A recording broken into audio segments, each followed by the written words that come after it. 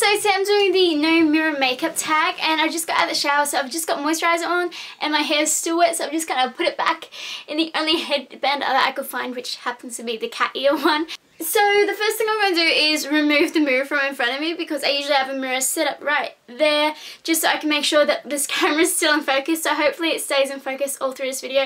And I've got a mirror on this side to me, but I've kind of attempted to cover it up with a scarf. I didn't want to knock anything down, so I just kind of draped it over. So I just kind of attempted that, and I've got a mirror behind me, and yes, you can probably see me sat on my exercise ball, but I'm just going to not look backwards, and I've got a mirror in front of me there. So I'm going to remove this mirror right now. Spin this mirror, and I've turned it around, and I'm just going to lean it against the wall at the back. I'm just going to start with foundation because it seems like the easiest thing to do without a mirror. So I usually use this BB cream right here, and because it makes my face look a little bit pale, I usually mix it with this foundation, which is the Maybelline Fit Me one. Oh, that's probably too much. And then I usually mix them on the back of my hand and then apply it. So, just mixing. Just trying to blend it all in, and I'm just using this little kind of, what is this, a flat top kabuki? Round top kabuki brush by Sigma. And I'm just going to trying to buff it all in. I just want to kind of make sure it's blended and just make sure and that it's all evenly covered, which I think that should be. So now I'm just going to grab my concealer, which is the Maybelline Superstay Concealer, which is this one here. And okay, I think I had blemishes around here. They're not so much blemishes, they're more like a little bit of scarring I have around there on my cheek. I think there's some here, though I'm not too sure. I'm just going to get this little brush and blend that all into my skin as well.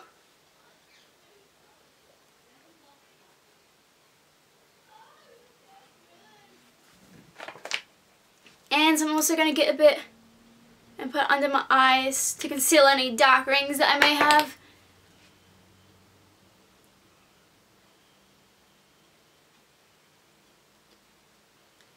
So I think that's kind of already done. Just taking a powder, and I'm covering the mirror because I don't want to see my reflection yet. And I'm reaching this way. I'm not looking in the mirror, but I'm just reaching this way because my brushes are there. I'm just getting my brush. And I'm going to apply this all over. I don't really apply this heavily, I just dust it very lightly. And now I'm just going to grab my bronzer, which is in Golden Goddess by Cast. So I'm just going to get some of that. And I've actually been addicted to using a little bit of bronzer every day, so I'm just going to get a little tiny bit. So you just want a little tiny bit, and I'm just going to put this down and kind of just blend it in, just so it gives you a nice little light glow. I'm going to grab this right here, which is my blush, and I'm just going to get a little bit of that and smile. Apply it to the apples of my cheeks. I really hope this is going well.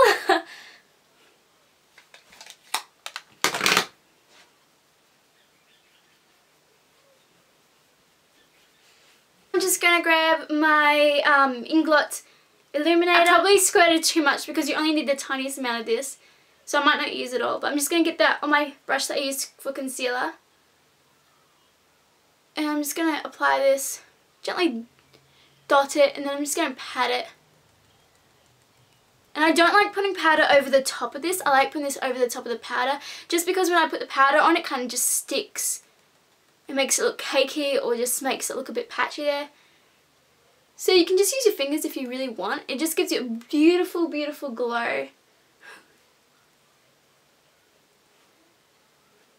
Just a little bit down my nose, on my cupid's bow, and under my eyebrows. With the eyes now, I'm just going to use eye primer, and I would zoom up but I'm trying to do this all in kind of one take so I don't have to move the camera. Apply an eye primer, and I usually have a neutral eyeshadow that I usually wear with a little bit of purple in it. So I'm going to use this palette right here, and it's by Crush Cosmetics, and just kind of has heaps of eyeshadows, has no mirror in it. Oh, it's got them and it's got that, but I'm just going to stick to browns. So I'm just going to start off with a light gold colour, which I usually use, just over my eyelid, all the way up to the crease.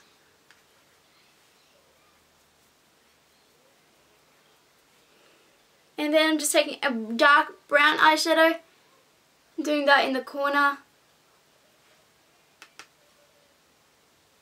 In my fluffy brush, I'm just going to blend all that out in circular motions. I'm getting a little paranoid now because I really want to have a look in the mirror, but I'm not going to. I'm just going to use a light colour for the inner corner of my eye.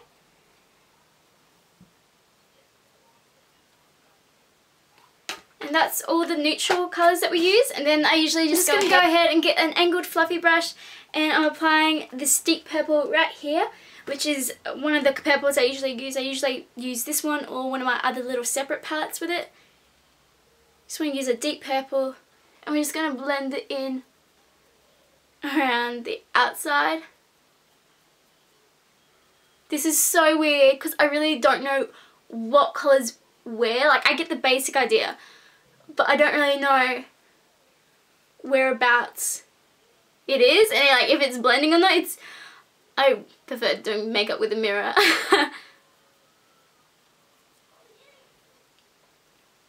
So that's that. Now I usually start with the eyeliner. I'm using my black pencil eyeliner, and I'm just gonna do it as close as I can to my lash line. And I mean, at least with pencil, if it doesn't work out, you can smudge it and just make it look like you've got like a whole smoky eye. And I like going into the inner corner very, very, very lightly.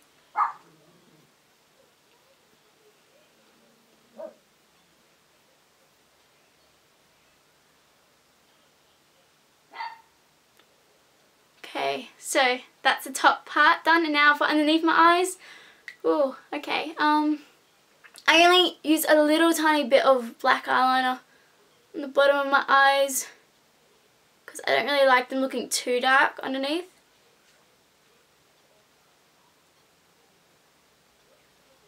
I think I got close to my eyelid. Did I get close to the eyelash line? I tried to get close. This is so weird. I can see the pencil in my peripheral vision. And then I usually like to use a little bit on my waterline without poking, but at least this part I don't really look in the mirror for much. Now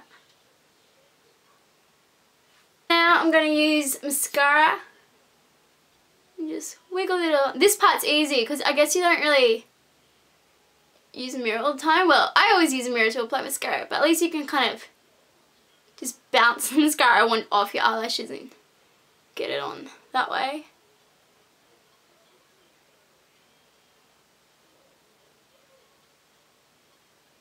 And a little bit underneath my eyelashes, very, very, very lightly because I don't want it globbing or smudging. So for my lips, I usually like to use pink, and I only very lightly dab it on and then blend it in. Lips aren't that hard to do. If I was doing a lip liner, that would be a disaster waiting to happen. And just blend it in. So lips aren't that hard. And so I think that's all for makeup. So our makeup is completely done. So I'm just going to find a handheld mirror. I've just got a handheld mirror and I'm going to have a look. Oh, that's not actually that bad. I like the eyeshadow. Like, I mean, the blending's all horrible and there's a bit of an orange glow to my face, and actually that's not too crash hot when you look closely. But from a distance, I mean, that's not too bad, I guess. Wow, I'm surprised. There's like white spots on my face. I don't know if you can see it. And so this here is a close-up of my makeup. And I don't know if you can see it, but there's like random white dots. I think that's the illuminator I use, or the concealer. It's like a very, very harsh contour going on here as well. So that's my final look. The lips didn't turn out bad. Actually,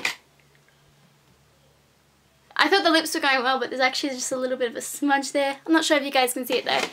But yeah, that turns out a lot better than what I was thinking in my mind. I tag every one of you out there to this mirrorless makeup challenge, and definitely if you do it, leave a comment below telling me how it worked for you, or leave a video response as well, because I'd love to watch them as well. So I hope you guys enjoyed this video, and I'll see you soon in more videos.